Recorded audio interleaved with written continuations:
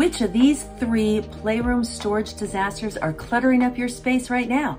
I'm Evelyn the Toy Tamer. I see tons of playrooms. I see the same storage disasters over and over.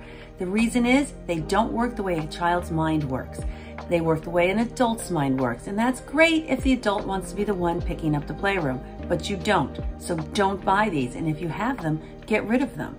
The first one is slanted storage. You know the ones, they come with Paw Patrol, they come with blue and gray, they come in pink and white.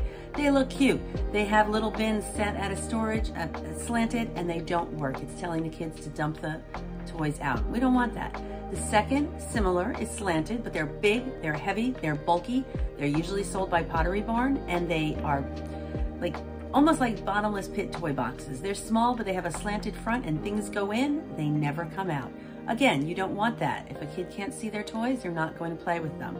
And the third thing that I see all the time that is just basically a really big mistake is covered bins. You never want to put a bin in that has a lid on it, because a lid is something that's going to make it difficult to get the toys out. More importantly, it's going to make it impossible for the kids to put the toys away. So, if you have any of these useless storage items in your playroom, get them out of there. You'll have a better playroom. And if you want the perfect playroom, give the Toy Tamer a call. That's exactly what we do.